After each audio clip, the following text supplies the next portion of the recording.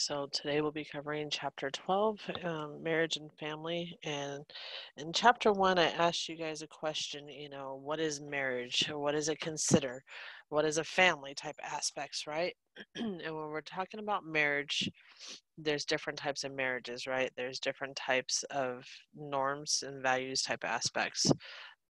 So what is a family? What is marriage? And what's common between culture themes, right? So, family is basically two or more people, who consider themselves related by blood, marriage, or adoption. Typical family. However, when you're looking at a household, and sometimes people, confuse family and household sometimes, but a household is just basically people who occupy the same housing unit. Doesn't mean that you're actually family, it just means you're living together. The other, sometimes, if you've been like maybe your mom and dad's longest family friend and you might call them aunt and uncle, that would be part of, you consider them family, but in reality they're really not. It's like a more or less of like an extended family. Um, so you have a nuclear family, which is your tight, knitted common consisting of your husband and wife and children, and then you have your extended family, which could be relatives such as older generations, unmarried aunts and uncles, and that type of aspects, your grandparents. Those are your extended. So when you're looking at family could be huge, it could be small, it could be different type of aspects. When you're looking at marriage, you have two types of marriages, right? You have polygamy, which is a form of marriage in which men have more than one wife. You have polyandry, which women have more than one husband, which that's not something you hear too often of. Um, you have your typical marriage, which is just the one wife, one husband. You have different culture themes when it comes to this. We talked about the exogamy and the endogamy and stuff like that. We'll get into endogamy. But when we're looking at marriages, and we're looking at families, is family universal? If you think about it, families are universal. There's a variety of different forms of families, but they're hard to define as well because depending on how big your family is, the more relationship you have, there's a lot that goes on within it, within that family unit. So when you're looking at family, you have this, and especially if you put in the polygamy and the polyandry. So if you have a family that has more than one wife, how are you going to adjust for the actual family life? Because now you don't fit that typical universal family life. The other is if you are a polyandry where you're a wife that has multiple husbands, same thing. You don't fit that typical life. It's very hard to define in that type of aspects. In some cultures, it's okay to have these types of families and types of marriages. In other cultures, it is not. It's kind of frowned upon and kind of weird. When we're looking at marriages, same thing. They're hard to define. They're unique type aspects. They're still universal. Marriage is marriage. Marriage exists across all societies, right? Um, Recognizing the same-sex marriages, it regulates popular sex relationships, and there are some universal properties, but like I mentioned, when it comes to some marriages, you have endogamy, which is the practice of marrying within one's own group. This is like when we discuss the Indians aspects, if you are dialed or not, those were, you have to marry within your own group. That is an endogamy. When you're looking at an exogamy, these are the practices of marrying outside of one group. So, tend us as US, we tend to marry, kind of all over the place. We don't stay within our own aspects. However, you end up with incest taboo. And if you don't know what incest is, this is marrying like your relative, there's more into it. So when you're looking at universal properties there, no, there is not universal, but marriage and as for the existence of marriage, yes, it exists in every society. It doesn't matter, but we have some possible aspects to make sure that we don't fall into a role confusion and stuff like that. So when we're looking at common culture themes, characteristics versus traditional versus industrial, post, industrialized, and post-industrialized societies, what is a marriage structure? When we're looking at traditional societies, extended marriage, spouse, large kinship network, um, now that was more traditional, extended family. Now with the industrialized and post-industrialized society, nuclear kind of marriage brings fewer obligations towards the spouse relatives, where and before, when you kind of got married, it kind of extended out to the family as well. So they always say whoever you're marrying your family as well. Old sayings. That's traditional sayings. Now it's more of a nuclear. Now it's just, it's, you have fewer obligations in regards to taking everybody. What are the functions of marriage? Traditionally, you have the encompassing. There's 6 functions listed underneath the functional perspective, which we'll get into this. Um, but not only that, it's, when you're looking at the industrialization of things, it's more limited. How many functions are fully by the aspects of marriage? When we're looking at from the function side of things, what do we really need? What is marriage really the purpose of, if you really want to think about it? So we, like I said, we get into that theoretical perspective, which is a functional side. Who holds authority? Um, Traditionally, authority is held by males. Now that, things are kind of industrialized, it's more divided and more equal. How many spouses at one time? You have the monogamy, which is one spouse, or you have the polygamy, which is multiple, or polyandry, depending on what way. More traditional and more post-industrialized societies is usually one spouse. When you looked at characteristics, traditionally parents, usually the father used to select the spouse, the wife, vice versa. If, the father of the daughter usually had to give the approval before, now it's an individual choice. Couples usually, once they did resided with the groom's family, now they usually end up having their own residence before they even get married. This is that cohabitation I've been talking about throughout some of these chapters. Um, your distant figures, like from your male ancestors, your kinships, commonly a female ancestors, they're now all equal. They're not really a separation, where before, when it came to certain things, certain values, males would have more say than females type aspects, the figure wise. Inheritance, excuse me, used to be a rigid system of rules, usually, depending on the kinships, they would kind of rule in regards to the inheritance type aspects.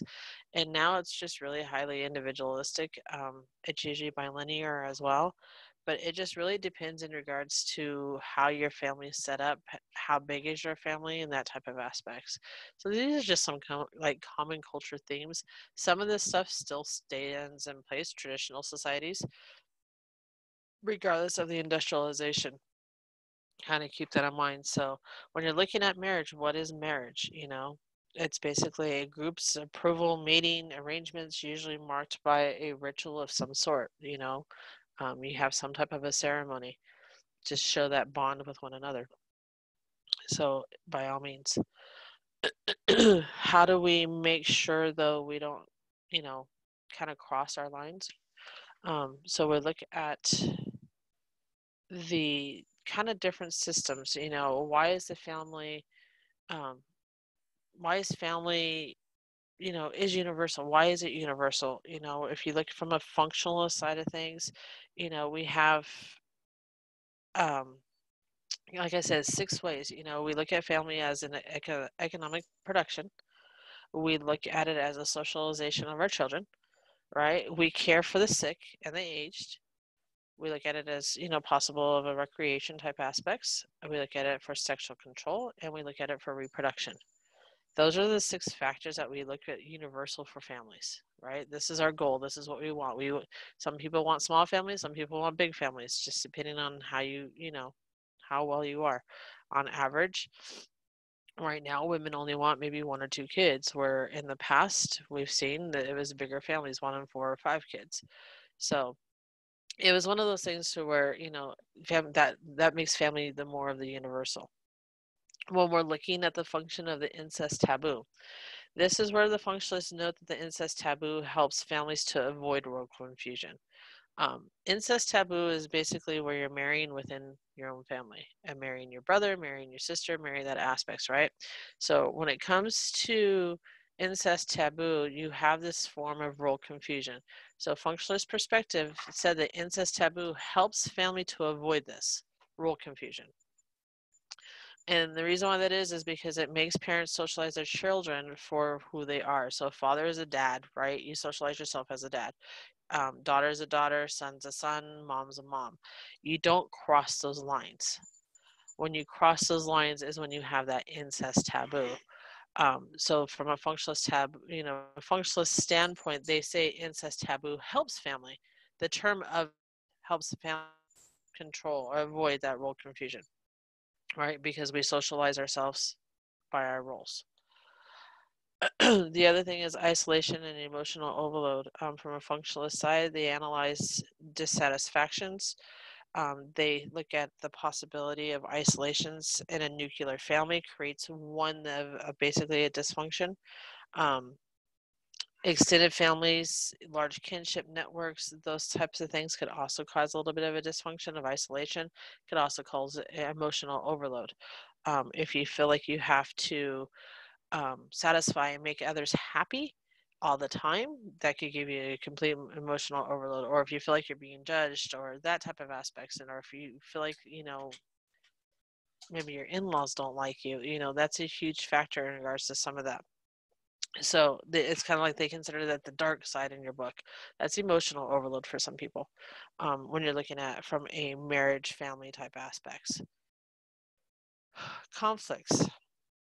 When you're looking at conflicts, you're going to have conflicts regardless husband and wife, the struggles in between, even within a family, you're gonna have conflicts. It's just natural. It's gonna happen.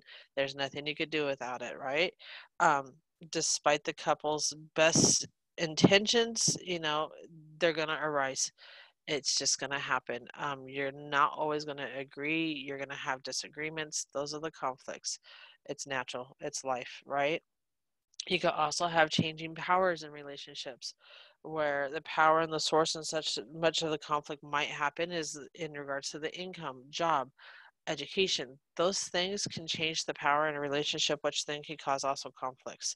Um, or the breaking point in regards to having kids, not having kids, those types of things. These are struggles in between husband and wives.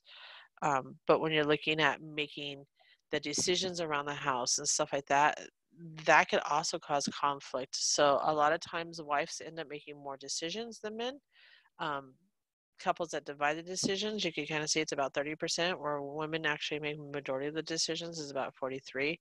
And then you can see the husbands that make more of the decisions is 26. And I use this as an example. If you think about it, who did you always run to ask for help? Or if you needed something? It's usually mom. Mom, I need a ride. Mom, can I go here? Mom, can I do this? Mom, can I do that? It was never dad. So if you think about it, that mom is making the decisions. So this kind of chart kind of shows that, it's that kind of aspects. It's they make the majority of the decisions within the home. When we're looking at the symbolic interactions of perspectives in regards to gender and housework and childcare aspects, changes in traditional generational orientation it's changing. Paid work and housework is also changing. More child care, obviously daycare, nannies, whatever, is also coming in effect. Total hours, we'll kind of see the division of that. And then the gender division in regards to labor, like who does what type of aspects. So when we're talking about the changes within the traditional gender you had an opening vignette in regards to examining gender roles apart from just special mentions. It's one of those, housework, childcare, those types of things. If a woman works, they're still expected to maintain the house, take care of the kids, that type of thing. However, the gender orientation is kind of shifting a little bit to where if you have both male and female both working, they kind of tend to balance a little bit more. But still, when it comes to like I said, the child care and the housework aspects, you still have women that are still on the higher side, and along with paid work, that are in there as well. So when you're looking at the aspects of how this all plays together, when you're looking at a two paycheck marriage and how do wives and husbands divide the responsibilities, this is what I was just talking about. A lot of times men still work, the 40 plus hours a week, whereas women only work, anywhere from 24, 25, maybe 30 hours a week. So it really depends. But as you can see, the household chores are still divided, but women are still doing more. And when it comes to childcare, once again, women are still doing more. Excuse me. However, when you're, this is from 2008. This is a long time of statistics here. Nowadays, um, when you're looking at this, women aren't working 24 hours anymore. Women are working more hours. Um, so when you take this, it has to come from here and here when you're working more hours, right?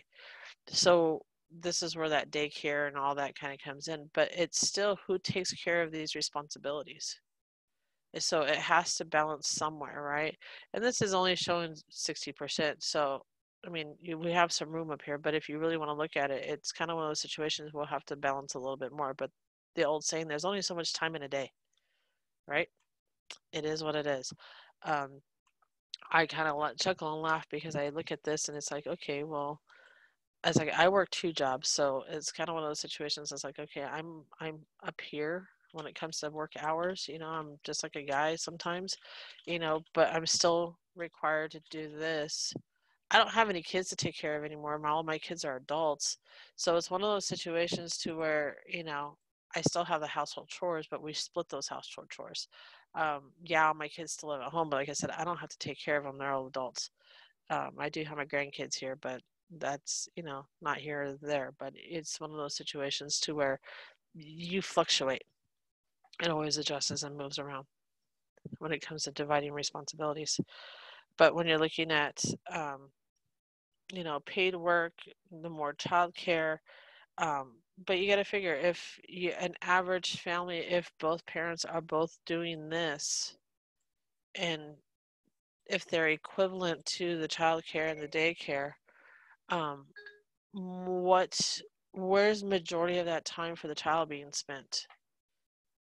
That's the kind of the key here. We're talking about marriage and we're talking about family type aspects. If you have both mom and dad working 42 hours a week, when you're looking at household chores and you're looking at child care, who's really doing the child care at that point?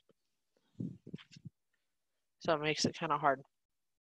So it's a division of labor more or less in regards to the gender. So it's just kind of how we do it. There's gender division of labor where you kind of split your aspects.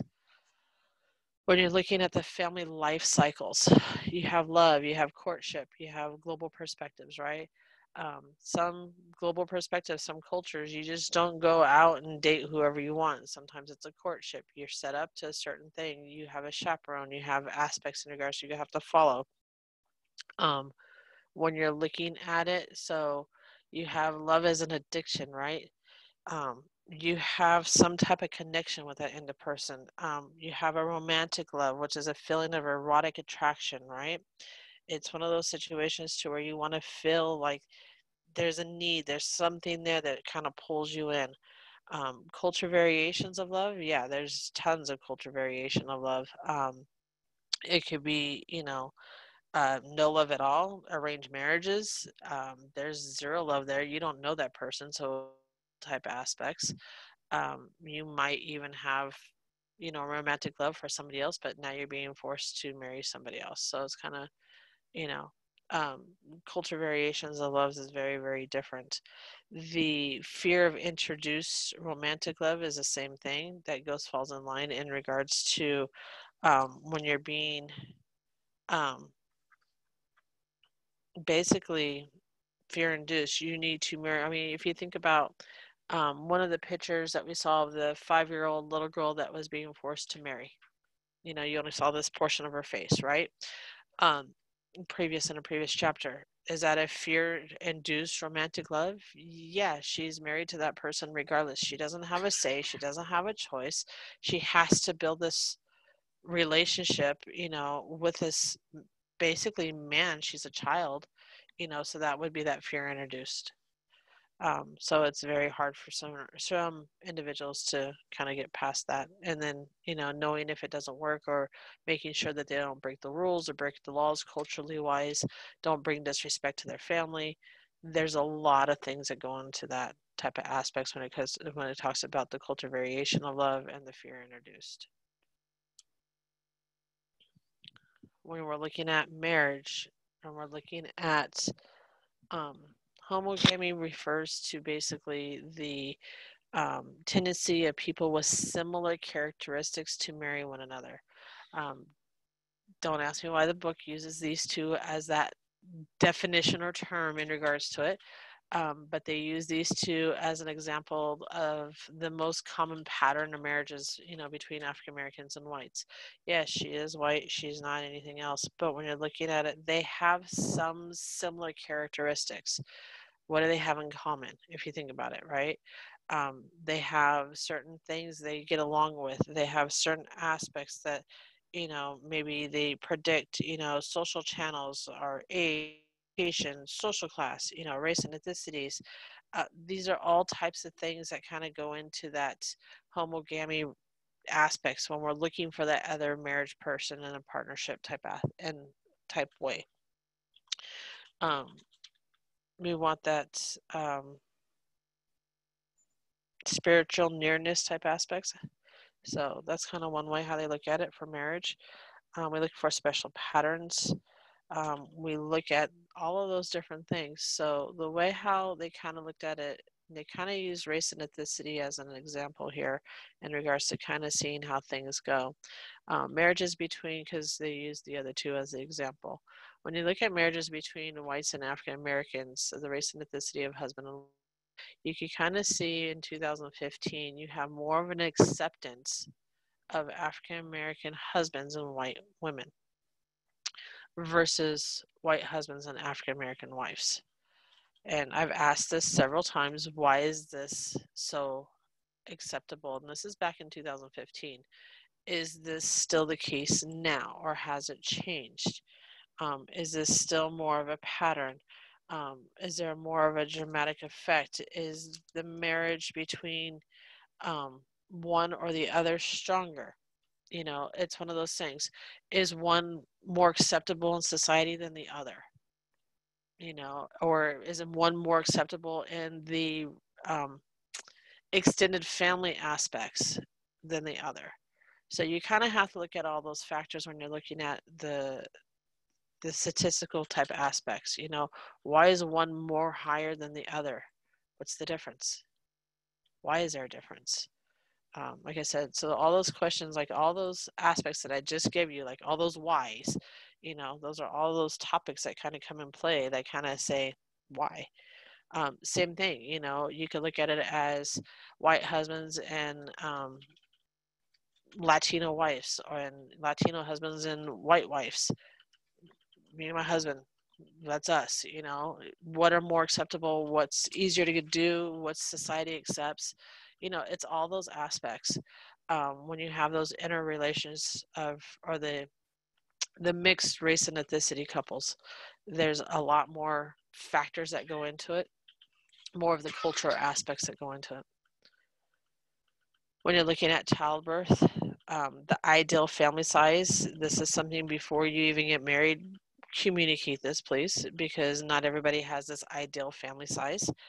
But when you're looking at a number of children that you are looking to have, and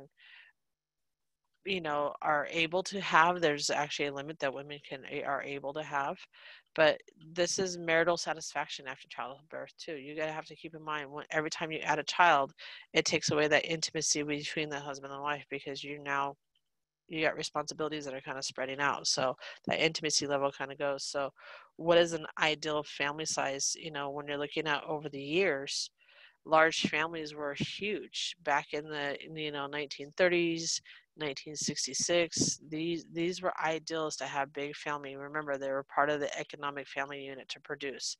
They needed large families to make sure that their economic status, their social class status kind of remained where it needed to stay. 1973-ish is kind of where it shifted a little bit, where smaller families were more idealistic. Um, People didn't want big families anymore. Economy changed, things got a little bit more expensive. We had wartime going on, though all that stuff is kind of going on, right? As you can see now, it's still spiking to the point to where having smaller families is really high versus having large families. It's going the complete opposite way where, they were pretty even at some points throughout our years. But at the same time, it's one of those aspects you can also tell through the economy changes. People change. Economy wasn't too bad here. It was actually pretty nice. It was one of those situations when you're looking at it, economy now, kind of is expensive. To raise a child now is extremely expensive. If diapers, wipes, formula, food, I mean, geez Louise, they're expensive. A box of diapers on a east side, $17. If you want an expensive side, you're looking at $25. So it really depends. So when you're looking at the America's ideal family size, this is kind of like a recall from a previous our previous chapter from chapter 1, in regards to the idealistic of how many kids you want. This is kind of giving you more of that ideal in regards to it. And like I said, there's been remarkable changes in regards to this as well. In 1976, to have 2 children was a really low percentage. 2004 was really high. To have 4 plus 1976 was extremely high, and then 2014 it's really low. So you can kind of see how rules kind of just flip-flopped kind of throughout the time frames. The actually other aspects that's happening in regards to our childbearing type aspects is basically designer babies. And as bad as I say, when we're looking at the biotechnology and we're looking at technology in general, you are able now to actually um, alter the DNA within a womb to make sure that you end up with the child that you actually want. Basically, you have the woman's eggs, it's fertilized with the sperm. A cell is removed from each embryo and then tested for biomarkers associated with females, green eyes, blonde hair aspects, right? Only embryos with biomarkers for those required traits are replaced back into the woman's womb, right? And then once she actually conceives, this virtually guarantees the child will be a female and increases the probability she'll have green eyes and blonde hair. This is kind of more of a technology of that bio type aspects that's kind of emerging and is already in effect, by the way. Very expensive. It's not cheap, but this is also one of those things that, are you really letting your child have the free characteristics of their culture and their inherited physical characteristics? Are they actually being able to do that? If you think about it, if you are genetically changing those biomarkers to ensure that you are getting what you want, well, you're also changing the biomarkers for the future of their kids as well, because you're just taking some of those genes kind of away type aspects. So it's quite on the side when you're looking at if you're able to adjust this in embryos, what else can you adjust in embryos? There's a lot that kind of goes into this as well. They've done other research in regards to this type of, not so much of this type of aspects, but in regards to type of diseases type of aspects in regards to like AIDS and stuff like that. So it's kind of scary, and it's kind of one of those situations to where it's very nerve-wracking to know that technology is going so far to where we could kind of pick and choose what we want our child to look like, or pick and choose in regards to other items as well. When we're looking at child rearing, and when we're looking at the marital satisfaction after childbirth and all this aspects, what are some of the satisfactions of after childbirth? We have the happiness increases as the child ages. You go from a dyad, from a two-person to a triad to a three. You have this child rearing type aspects. You have to make sure you socialize. You have to make sure you do all this stuff, right? You have to make sure you work on your marriage because it doesn't do it by itself. There's a lot of things that go on, but you're rearing a child, and now your marriage kind of goes, and you're done. you know Now you have an aspect of it. Maybe you have a single dad. Maybe you have custody issues going on. Maybe you have a single mom. Maybe you have all of these aspects, right? But when you're looking at this picture and you're looking at child rearing, a single father with custody with his child or children, has very unique role conflicts, right? Just what is a mother dad type aspects. Um, I see my brother-in-law, he has a girl. It comes a time to where you cannot relate with a little girl. Sorry guys, you can't. There's some emotional things in there that you can't grasp and understand. There's hormones that are going on that are just, they're out of even the little girl's hands. It's just one of those things. So it's very hard sometimes for single fathers to grasp this, and have that role. They have that role conflict kind of aspects because they can't relate as a woman. And same thing with single moms raising single boys. They can't relate the other way either. So it's not just dads and daughters, it's moms and sons too. By all means, it's not easy, but when you're raising children, and you're rearing children, there are some role conflicts that go both ways. That's very hard for both sides to kind of relate to, both sides to kind of gather their stuff to gather all the information they really need. Because like I said, for a female relating to a male, there's no way. For a male to relate to a female, there's no way. You emphasize, or, you empathize and you sympathize as much as you can, but you're not in those roles to be able to say, I know what you're talking about. Been there, done that, right? You can't say that. So when you're looking at rearing children, married couples and single moms, there's a huge difference, right? When you're looking at the comparison, single fathers, the same thing. Nowadays, you're starting to see more single dads, um, which is cool. It's great. It's one of those situations where statistically, it's going to start shifting some things around to where you're not seeing more single moms. You're starting to see more single dads, which that's fine. There's nothing wrong with that. Daycare, same thing. There's an increase in daycare because obviously if you're a single mom, single dad, even if you are a married couple and both couples are working, child has to go somewhere. So where does that child go? Does it go to daycare? Does it go to relatives? Does it where? What type of aspects? Does it go to nannies? Nannies aren't cheap either. Social classes determine a lot of aspects too. And then helicopter parenting, that's always cool. And that's sarcastic. It's very rough, and I actually seen that one work in real life, and it was kind of trippy to see that kind of aspects. And they're like, "Oh, the kids don't know." No, the kids knew. And the right way to rear children. What is the right way? Who's the right way? Is there a right way? It's kind of one of those things. I don't need type of aspects. As when you're looking at this, who takes care of the babies while their mothers are at work? So like I said, married couples and single moms, when we're looking at this figure here, we can see that it kind of fluctuates. So married couples, you can see mother cares for the child about 4% of the time, like all day long. And not, but you have a center based, you have grandparents, you have those type of aspects, right?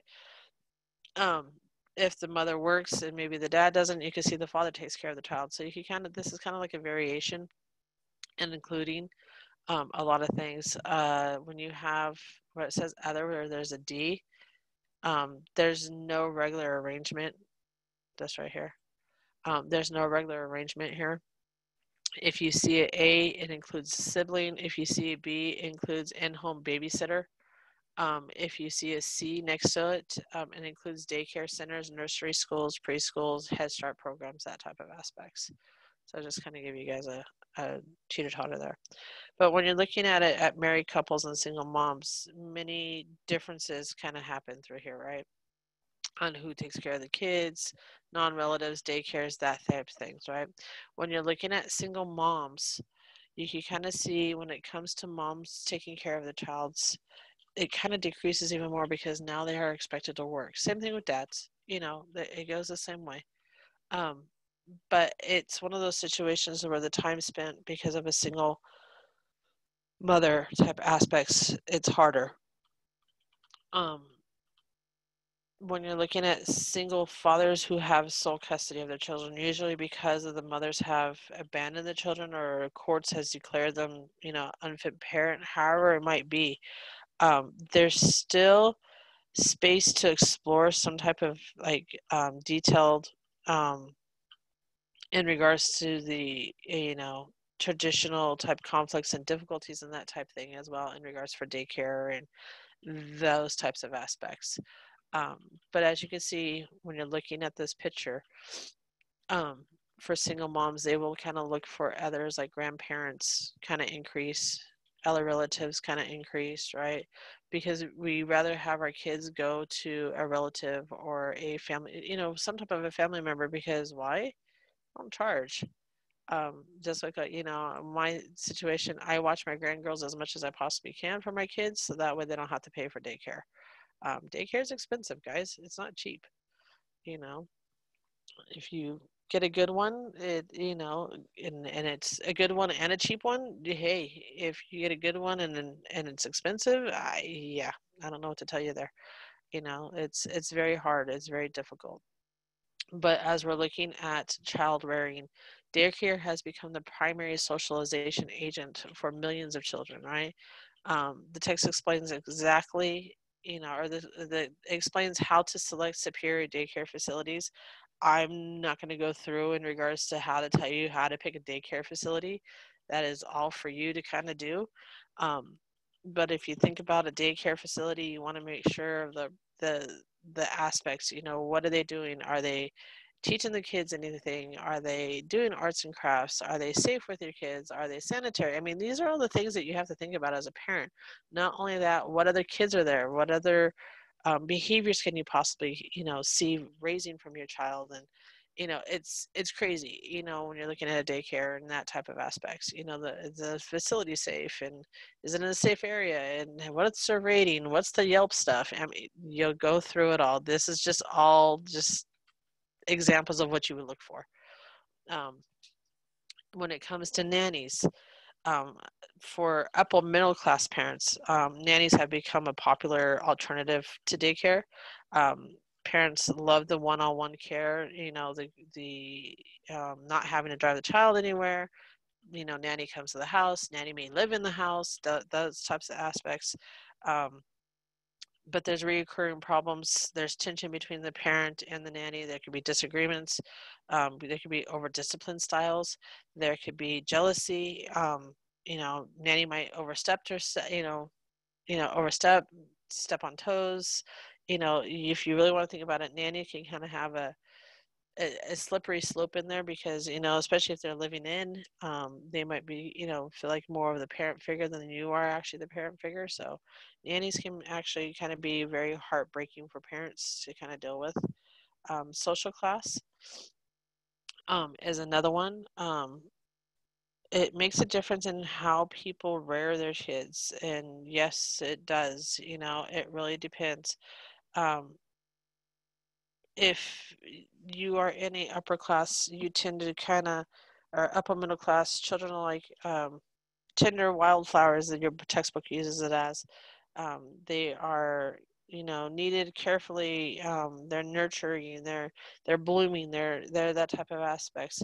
And contrast views of the world are different. People rear their childs, the way how they are within a social class.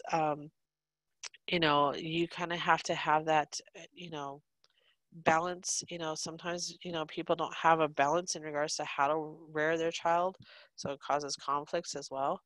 But if you think about it, if you're in an upper middle class, you have more opportunities type of aspects to kind of when you raise your child to offer your child versus somebody who is in a lower end class type aspects. So the vision of life is a lot different from the two. So that's what the book is just trying to say in regards to social class, that there is a difference in regards to how child rearing is done. Helicopter parenting, these are parents who kind of hover over the children, involved in almost all aspects of their lives, um, try to make certain that everything goes according to plan. Their plan is called basically helicopter. In other words, they hover, right? They become common among basically upper middle class parents. They want to basically observe every aspects of what their child is doing, make every decision for that child that they're doing. It's very difficult for the child to stand on their own because this parent's literally hovering, right? Um, think of being, and your book gives you a great little video, and I'll read it. It says the fresh college graduate basically on a job interview.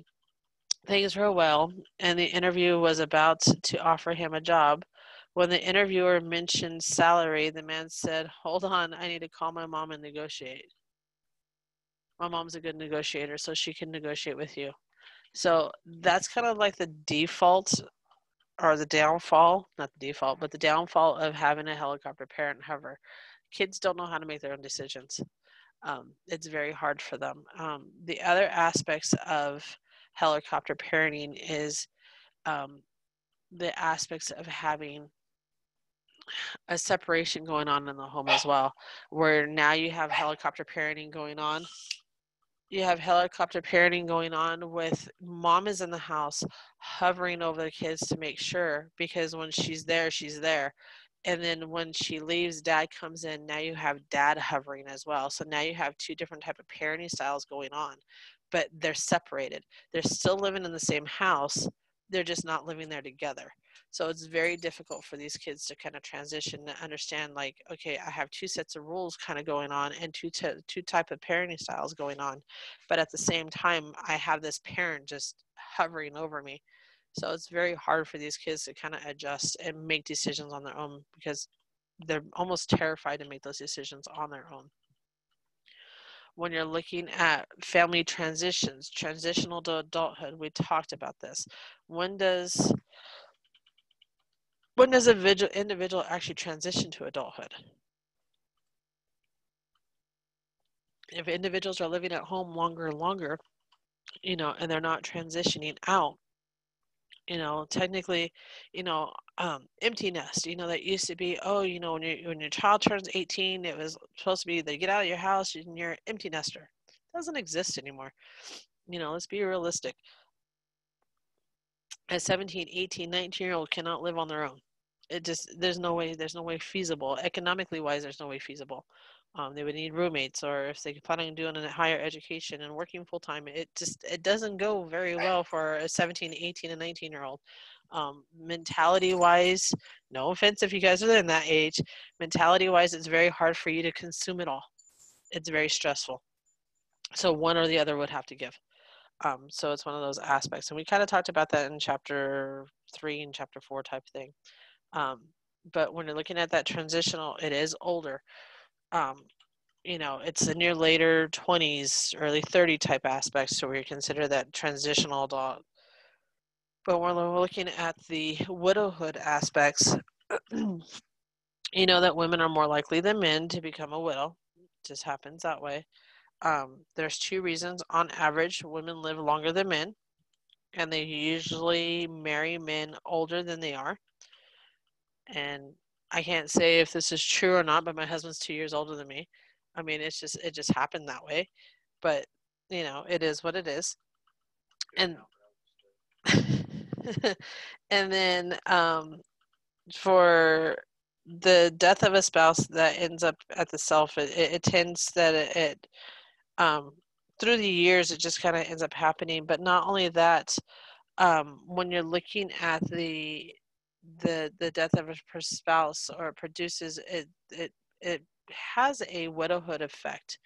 Um, a lot of times, if depending on how long you've been married and how much of a bond that you have and how much of a the same characteristics, that homogamy aspects that you have, and you have this such a bond, sometimes it's hard for um, men to kind of move on along with, the vice versa. It's hard for men if they are a widowhood to kind of move on to the next. It's the same thing for women, because it's that widowhood effect. It's, how can you live without your significant other? Some, on the other hand, remarry immediately, and there's no lapse, so it just kind of moves. But you kind of have this family transition, right? Family tradition to adulthood. When do you actually become an adult? When are you self concept where you feel comfortable and you're growing and your family's growing and you get all into that, and then there becomes a time that you become a widow where you kind of work the other way, and now you have to learn how to adjust back down. So it kind of gives you the two family transition type aspects you got to get used to. So when you're looking at diversity within U.S. families, you have a lot of diversities. It's deferred by class, it's deferred by single moms, single dads, marrieds, all that type of aspects. They start off this section with African American families, in regards to they are least likely to be headed by married couples. They're most likely to be headed by women. When we're looking at the aspects of it, the family structures in regards to U.S. families, white children underneath the age of 18, headed by both mothers and fathers, headed by mothers, fathers, and both parents. You can kind of see there's a dramatic effect in between all of the race and ethnicities type aspects. When we're looking at the African American household, it's headed by both mother and father. It is a very low on here. It says 30, mark the right one. It says 39. Um, However, your textbook is 38. And that's the percent you need to know. It's 38%. So don't know this. Know that. Don't mind my chicken scratch. Okay.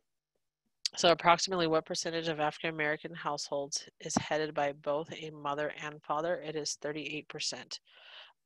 So by all means, uh, the the percentage is low. As you can see, you have more mothers that are being, single mothers versus, neither parent is even kind of even a high on that aspects as well. And then you have the fathers.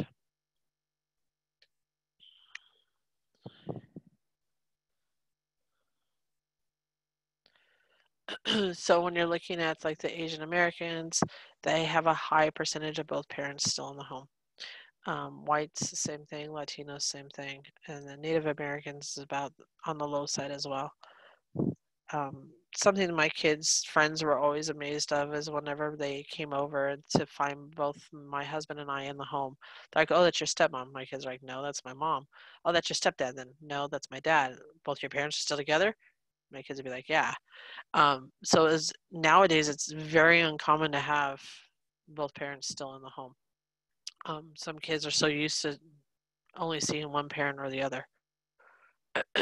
When you're looking at Latino families, they have this really close bond in regards to it, right? Um, However, there's a term that is used, and it's, to show that emphasis on male strength and dominance within a Latino family. However, as with other groups, there are such things as, no such thing as Latino families. Some Latino families speak little to no English. Um, my mother-in-law spoke Spanglish. When she couldn't think of the word in English, she was saying in Spanish, and so it's kind of how I was able to kind of pick up on Spanish throughout my, you know, 20, 29 years of being around my husband.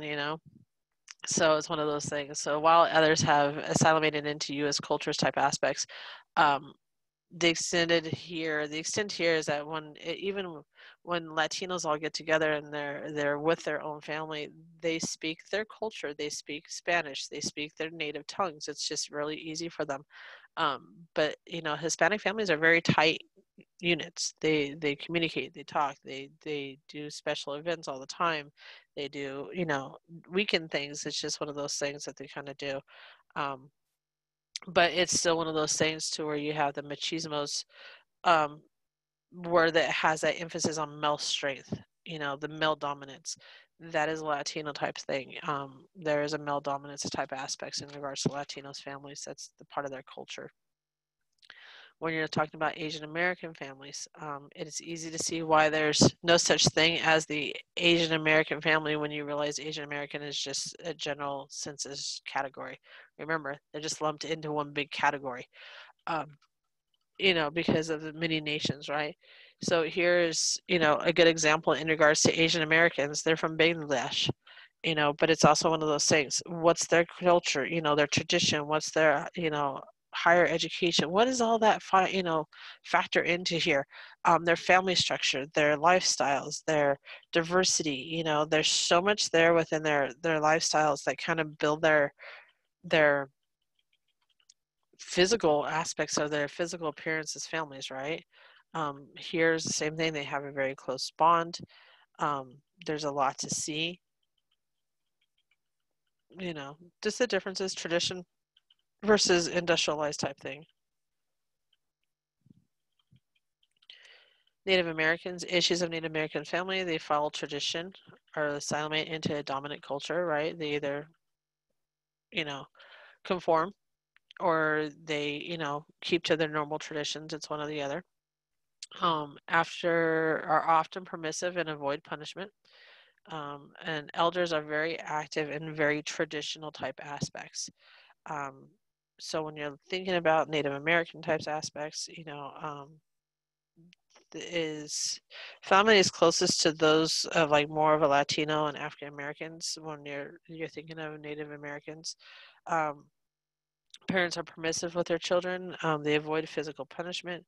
The elders for like the traditional aspects play a huge role in the child rearing type aspects. They are very a part of childcare, but also teach the discipline of the children as well. So that's when you're looking at the elder type aspects.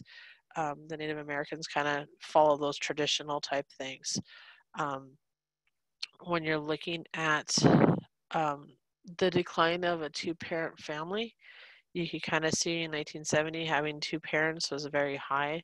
Now it's kind of diminishing down. I would like to, because this is just an estimate when the textbooks was done for 2020, saying that there's only supposed to be about 67% of children underneath the age of 18 who live with both parents. I would like to know if that's actually true or not. But like I said, it's an estimate.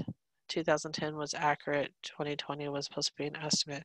But if you think about it, if 4 or 5 children of divorce live with their mothers, you can kind of see how easily it could, be true in regards to that aspects. And so couples without children. So this is what ends up happening. What's the percentage of what U.S. women aged 40 to 44 that have never given birth? So you can see by race and ethnicity, and then you can see in regards to the schooling as well. And what happens is that couples are infertile. Most of the children's couple have a choice. They've had no children. Um, the term, child-free, childless, is actually sometimes very depressing for women. However, for some women who are able to, it kind of goes without saying it's kind of their choice. A lot of times, depending on when they get married, depends on, where they're at with their career, if their education is high, if you've gotten a graduate degree, PhD, whatever. It's taking you a while to get there. And then once you get your career started, it's kind of one of those things like, okay, well, my career is going and I don't want to lose my pace going. So next thing you know, you're within this age to where it's like, I'm too old to have kids, so therefore I'm not going to have kids. So it really kind of gives this proportion in regards to women who have never been mothers. It could be either choice, it could be because of infertility, it could be, whatever it might be. not being married. There's other ways, but it could be all those factors that kind of go into it. So, if they like to travel the world, and all of those aspects, there's so much that kind of go into that aspects, but never marked in regards to the women of being like, oh, well, you're childless, or, you're, child free, or don't criticize a woman for that, please. You may not like what the outcome might be, but that's their choice. It's their aspects. You also have blended families that kind of take in effect too. The families whose members were once part of other family members. So this is when you have a husband or a man that's been married before that have kids, and you have a woman who's been married before and have kids, or maybe they were single and had kids. It doesn't matter. But now take this family and blend it together. So now you have siblings from other families trying to get along, and now you have also child rearing differences that have occurred. It makes it very difficult for families to get along, um, because you have different lifestyles, different socialization skills, different type of aspects, right? So it makes it hard for blended families to mix together and get along with one another and try not to kill one another, um, by all means. However, it also, if you're talking about blended families and we're talking about marriages and we're talking about families and stuff like that, what does it do for that marriage when this family doesn't blend cohesively, right? It causes additional stress to that marriage. So a lot of times they end up divorced again because the kids just are consistently, and then you get the disagreements in regards to child rearing, and it becomes a big mess. So a lot of times it just doesn't work, and that's okay. There's nothing wrong with that. So it's life. Not everything's perfect. Um, when we're looking at gay and lesbians, this is more of a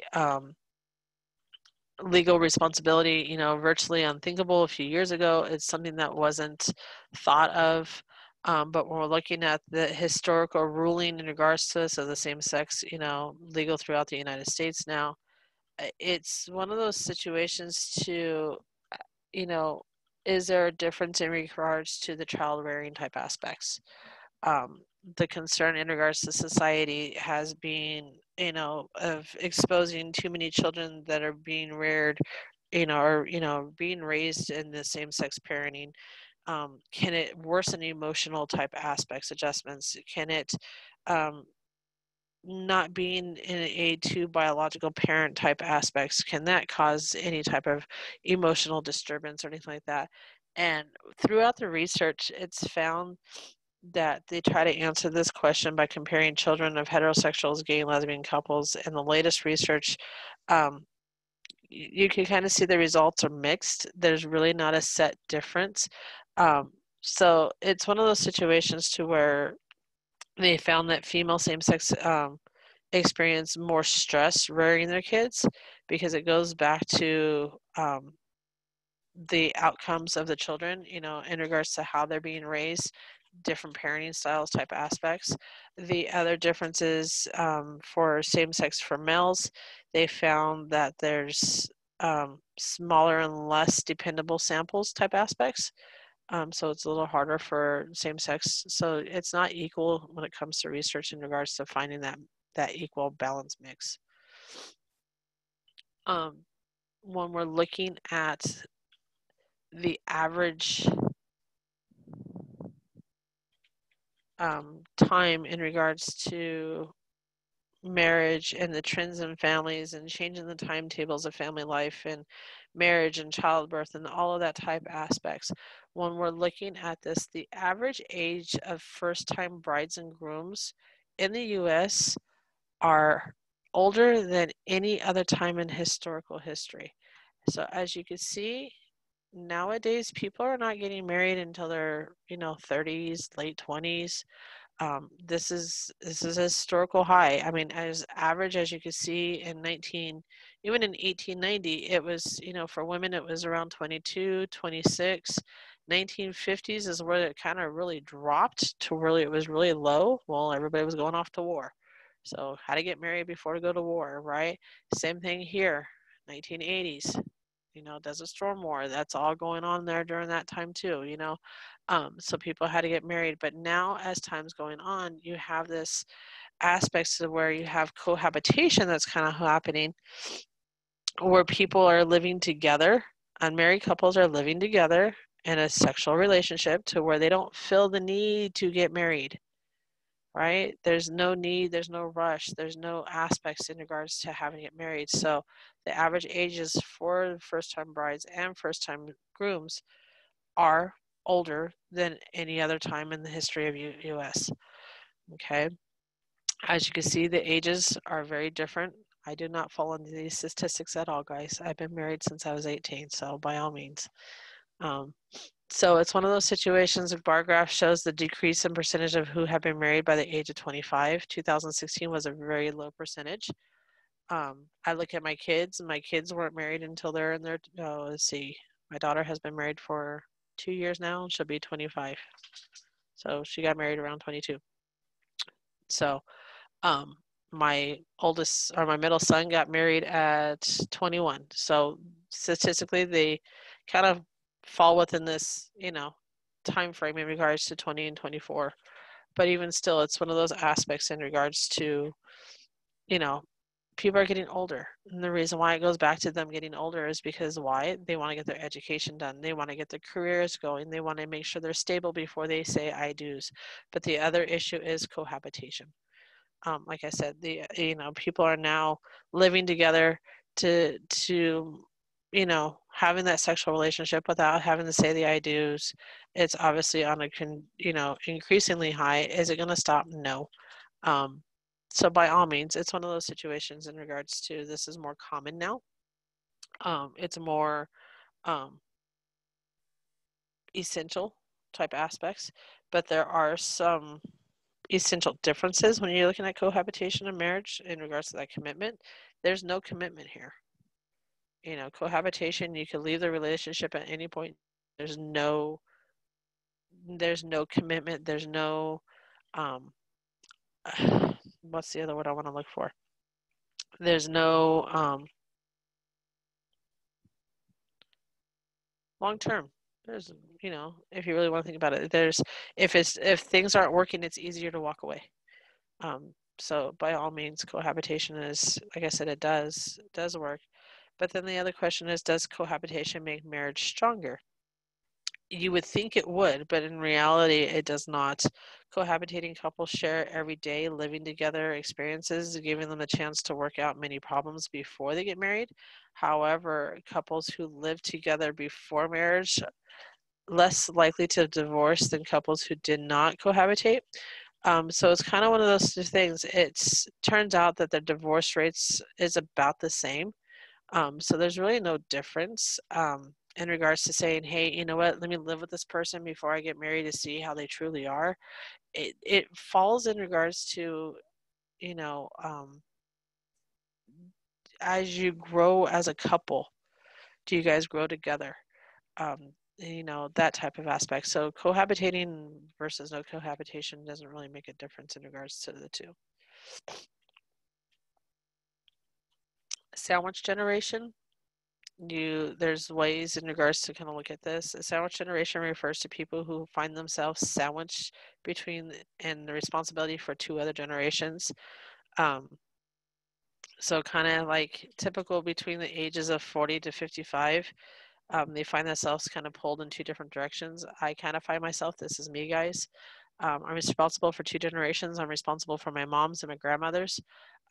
There's times of feeling overwhelmed because it's like one of those things I really want to help my grandmother, but at the same time, it's kind of like I don't want her in my home. I love her to death, but I don't have the time or the means to help her the way I need to help her. But at the same time, my mom's not getting any younger either. So it's, increasing those issues with increasing that longevity. So as people are living longer, you're going to end up with more sandwich generations. To where the one in the middle is expected to kind of take care of two different ends, so it makes it hard. Like in my case with my grandmother's still alive, my mom is alive, there's me, there's my daughter, and then there's my granddaughter. So we technically have a 5 generation in my family right now. So when you talk about a sandwich, it's there. It's all day long. So it's very hard. But this is going to happen a little bit more and more as time pursues because we have a longevity in regards to our lifestyles. We have a longer lifespans in regards to how long we are living.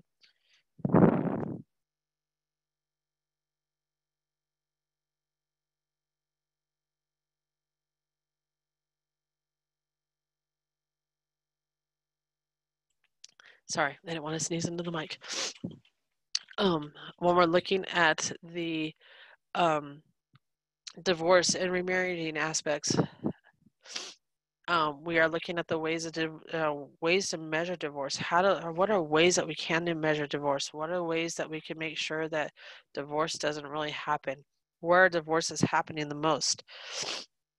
What is wrong? Why is saying divorce is such a big thing? But however, divorce rate is about 50% out of all marriages. So if you really want to think about it, divorce is almost as common as getting married now. And it's just in the times that we're back in 1950s, 1910s, that type of area. To say that you got divorced was a totally different term and totally different meaning during those times. When you're looking at where's the highest divorce rate, where do you think the highest divorce rate is? Nevada, right? The highest divorce rate is in Nevada. It's really easy to get married in Nevada. You don't even have to get out of your car sometimes, right? It's just one of those situations to where it's, they call them shotgun weddings for a reason, right? Not only that, how many people go there and not in the right state of mind, and get married. So Nevada has a very, very high divorce rate. It's a little easier in that state than anywhere else because of all the chapels they do have. So when you're looking at the increase in divorces, when you're looking at from race and ethnicity wise, who does get divorced, you can kind of see there is a trend in regards to it as well. But the figures show the percentage of who are divorced and have not remarried. That's the key there, has not been remarried. And the percentage of those who have ever divorced, right? Excuse me. All these race and ethnicity groups are listed by their source. But you have to keep in mind, these are divorced individuals who have never been remarried. That's a still high percentage.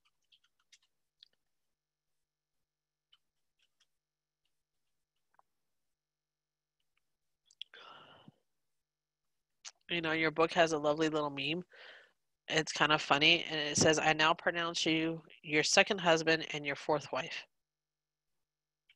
It kind of gives you the ideal in regards to divorce, that it's really common now. But now when you're looking at divorce and mixed in race and ethnicity type of marriages, marrying outside one's race and ethnicity groups leads to higher divorce rates. There's a lot of culture factors, race and ethnicity factors that you have to look at. It's not easy to deal with a mixed racial couple. There's a lot of society, there's a lot of family. Like I said, culture-wise, it's either you conform or you don't conform. Marriages between African American men and white women are most likely to end up in divorce. But it's like, wait a minute, that was more of the acceptable association in regards to the last graph that we saw. That was more society-based, it's more approved-based, right? But yet they also have they end up in a divorce. They're more likely to end in divorce. Um, and I normally ask my students, why do you think?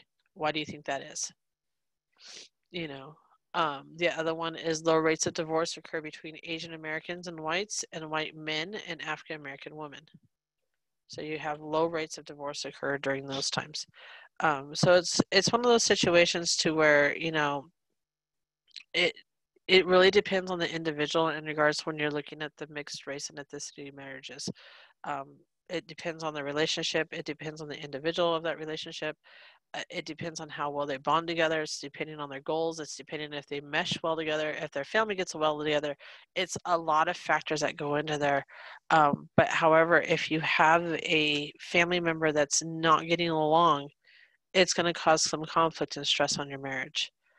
So when you're looking at the symbolic interaction and kind of some of the misuse of statistics. You can kind of see as you go through what reduces the risk of divorce, some college versus high school dropouts. This is kind of a misuse of a statistics type aspects affiliated with the religion versus none.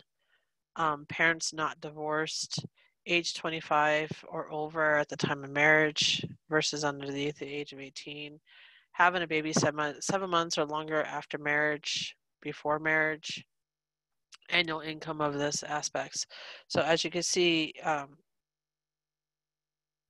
marriage is more likely to last for people who go to college, participate in religion, wait until they're married before having children, earn a higher income. These are all factors to make it more.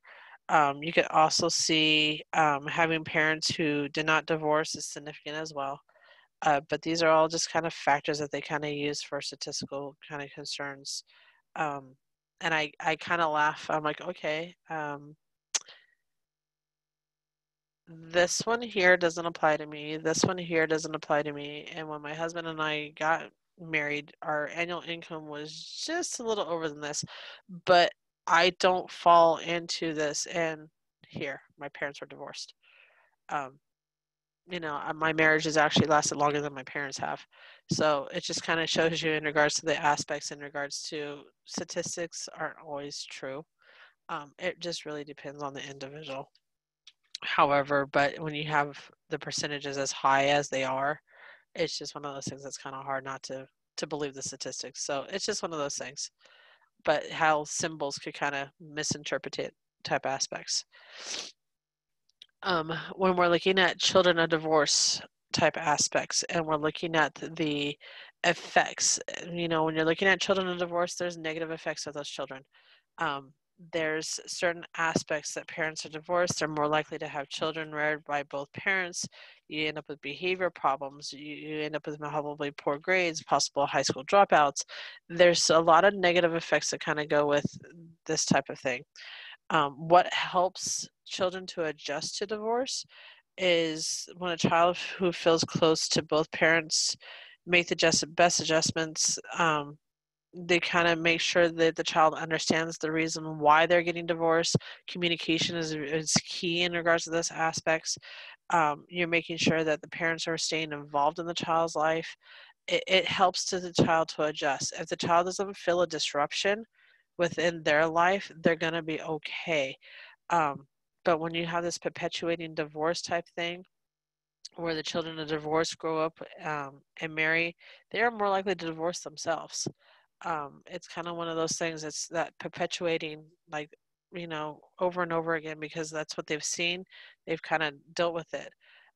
When you're looking at grandchildren of the divorce, it's a ripple into the future, right? If the cycle continues, how do you stop the cycle? There's consequences. There's weaker ties to the parents. There's weaker ties to limiting schools. There's conflicts in relationships, right? And when they look at this, the first sociologist who actually studied the grandchildren of couples who had divorced, right, found that the effects of divorce continued across generations. So they found that grandchildren experience the negative effect of divorce is because it's a ripple effect. So it's that continuing perpetuation in regards to it. So it has that weakening ties to the parents. It has that limiting of school because they just don't, there's no desire for it, and there's conflicts within relationships. When we're looking at the contacts with fathers with their children after divorce, you could have frequent, which maintains contacts at least once or more a week through the years, and then sometimes it goes to a minimal, which is 2 to 6 times a year, and then it decreases to where there's very little after divorce, but decreases through the years, and then you have an increase, which is contact after divorce, but increases through the years, sometimes called a divorce active father. In other words, sometimes it takes a little bit for the dad to kind of heals wounds depending on who initiated the divorce type of aspects. But then again, when you're looking at a divorce type situation, more times than not, a child ends up with mom. So therefore, dads have a hard time,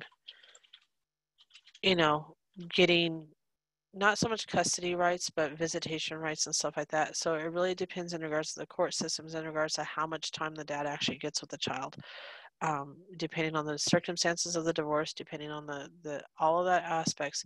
That's the reason why you have this type of decrease and increase type aspects, because usually the increase happens after the child hits the age of 18. So there's an increase there. Been there, done that. My parents, like I said, divorced when I was a young teenager. So it was one of those things that started off frequently, went to minimum, went to decrease, and now that I'm older, it's actually increased. So it's like I said, it's one of those situations to where I've gone through all four of these stages as a kid. And as a kid, just one of those things, it's just, for dads to maintain those contacts and keep that bond. There is a bond there with dads and moms and everybody else. So it's one of those things.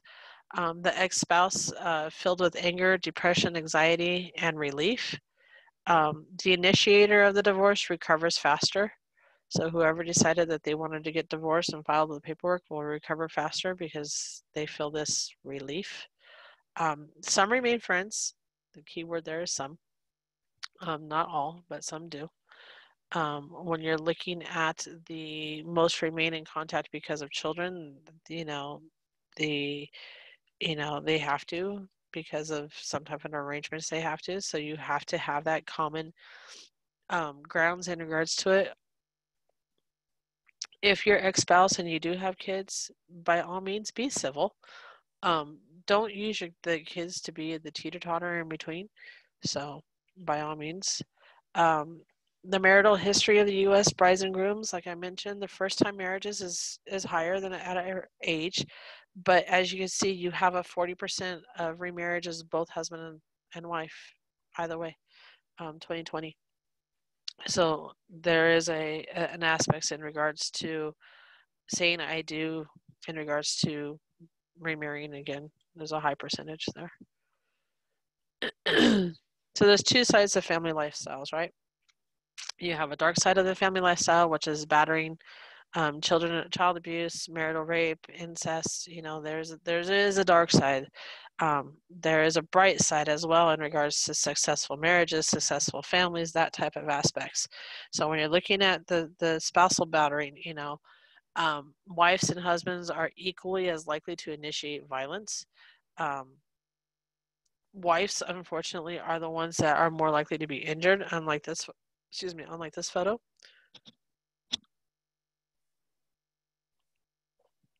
But if you think about it, when you're looking about battery and that type of, spousal battery and stuff like that, usually who makes that discretion in regards to who was the one that was being battered? By the markings, by the story, that type of aspects, is usually a police officer that kind of teeter-totters in regards to weighing out the differences, because otherwise than that, it's more of a less of a he said, she said type aspects.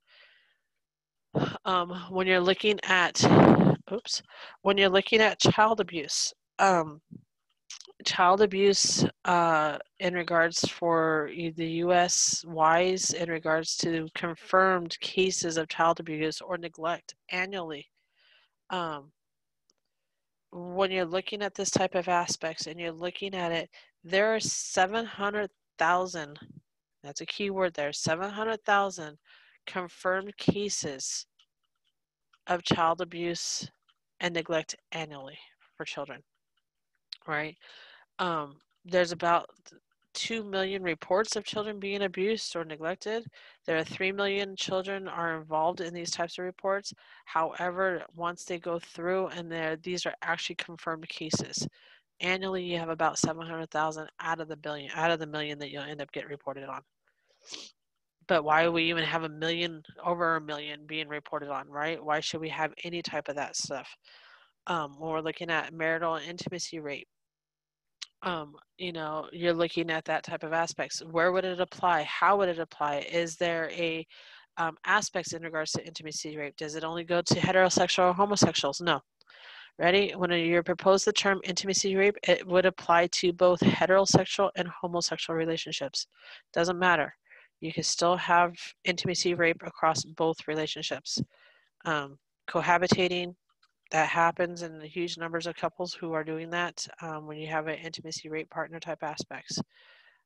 When you're looking at incest, um, it's one of those factors that you kind of look at, okay, it's very unusual, it's against the law, it is illegal to marry your spouse or your siblings or your father or mother or whoever, right? However, in this picture here, this is a couple that is fighting against the Germany courts or European courts that ruled against their challenge to Germany in incest laws, right? They have done nothing wrong, they are in love, but they're brother and sister. Your book kind of goes on and gives you more information. Excuse me. In 1/4 of the cases of the victims was way younger than the brother, and there's about the 13% of the cases that the offender was the older sister. Most offenders between the ages of 13 to 15. Kind of the aspects in regards for the incest type of thing, and then most victims are 12 years or younger type aspects. But in this case, this couple here is married. They have 4 kids. They are fighting the law system, Germany law system, to make it legal in Germany. I seriously don't think they'll ever get that passed. However, currently there are 4 kids. I do want to say one of my students actually looked it up. And the 4 out of 4 of their kids, I want to say 3 of them were disabled, special needs type aspects, and they're all 4 in foster care system.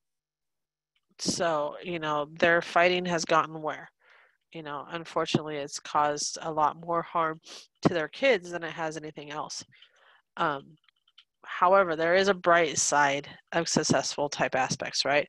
When you're looking at successful marriages, they did some research in regards to marriages that have been married for 15 years or longer, and they asked all of these, 51 of these marriages that were, out of all these marriages, there was only about 51 that were happy in regards to their marriage, but out of 300 happy couples, this is what they found out that were very common in regards to making basically a successful marriage. They said they consider their spouse to be their best friend.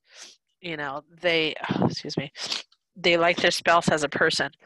They think of a marriage as a long-term commitment. They believe that marriage is scarce. In other words, it's hard to come by. They agree to aim on the same goals. They believe that their spouse has grown and more interesting over the years.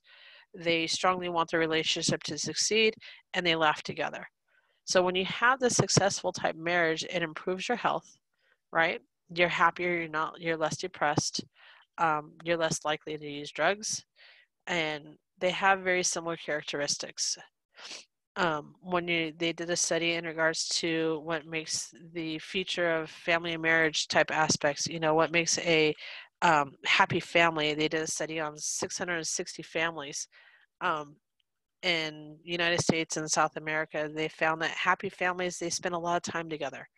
They are quick to express appreciation. They promote one another's welfare. They do a lot of thinking and listening to one another. They're religious. They deal with crisis in a positive manner. Crisis is not easy to deal in a positive manner. They're very hard to deal with in a positive manner. But they found that those are ways to make a successful family. The trends in marriage and family life, it's going to continue. One factor to note is considering the future of marriage is that marriage exists in every society. It's not going anywhere. Distorting the image of marriage and family, sociological research allows us to see how our own family experiences fit into patterns of cultures. But for the most part, marriage and family is going to continue regardless. It's just part of our society. It exists in every society. It's not going to stop.